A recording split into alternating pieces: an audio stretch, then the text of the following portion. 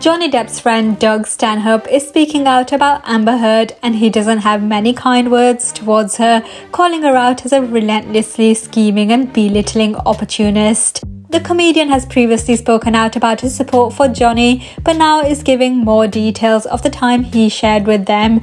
Speaking of the time Johnny's mother passed away in May 2016, just before Amber filed for divorce, Doug claimed in his book she used his moment of weakness to exploit Depp.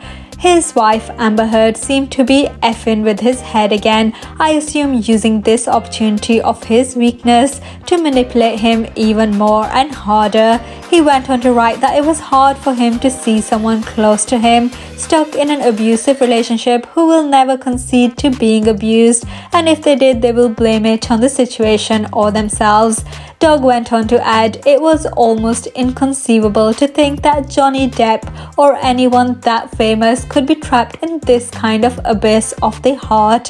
He added that someone of his stature would have to be tap dancing on the hour to avoid the S and vitriol of a relentlessly scheming and belittling opportunist was at minimum disheartening. Of course, Amber's true colors were revealed earlier this year during the Amber v. Depp defamation trial, where the court ruled in favor of Depp, demanding Amber pays Depp $10 million to $15 million in compensatory damages and $5 million in punitive damages.